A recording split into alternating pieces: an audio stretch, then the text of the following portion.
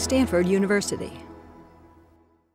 The median time that we can detect an earthquake with this technology is approximately 10 seconds. We're hoping that people will sign up on our website to volunteer to host a seismic sensor. First in the Bay Area, but then around the country, to use the idle time on their computers to monitor for earthquakes. By plugging in the sensor into the USB port when there's a strong new motion, the computer then can upload that information to our server. Hopefully we'll be able to detect earthquakes as they're happening. This is pointing out the locations of the recent earthquakes shown in red within the last week. If we go to the night view, you can see where people are based on where lights are in the cities.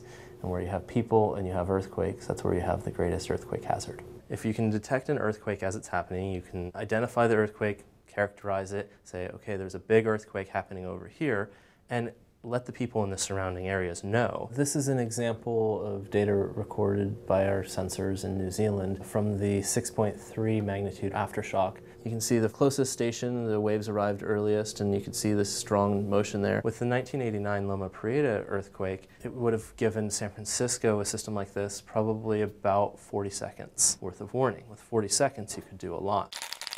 This is really a way to bring down the cost of doing this type of earthquake science, where we're looking at these big earthquakes and trying to detect them as they're happening. By volunteering to host one of these sensors, you're contributing data to a very important scientific project that will hopefully revolutionize the way that we do earthquake science.